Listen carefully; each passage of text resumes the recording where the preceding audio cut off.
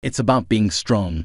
When Selena Gomez opened up about secret ingredient to looking good, Selena Gomez once passionately shared her insights on what it takes to maintain not just the perfect hair, but a deeper sense of self-confidence and self-love.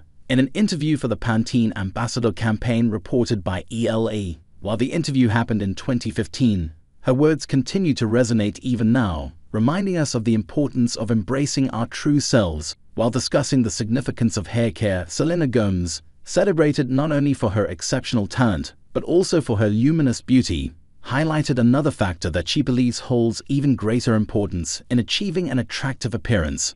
As per the interview, Selena Gomez's wisdom transcends hair care.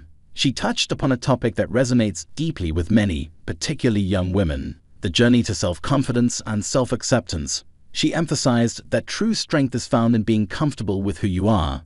Selena shared, "It's about being strong, which means being comfortable with who I am. I think women, especially my age, can relate. You're figuring out who you are, and there are so many different levels of emotions that you go through.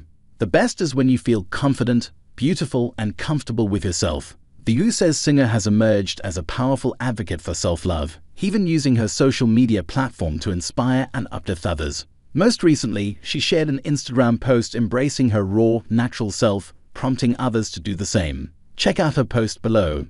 Even the lyrics of Selena's music support her principles. For instance, the lyrics of "Who Says" go like, who says you're not perfect?" Additionally, in an interview with Glamour UK, the Calm Down singer shared her thoughts on self-confidence. She said, "Self-confidence is still something I work on daily, but when I stopped trying to conform to society's unrealistic standards of beauty, my perspective entirely shifted.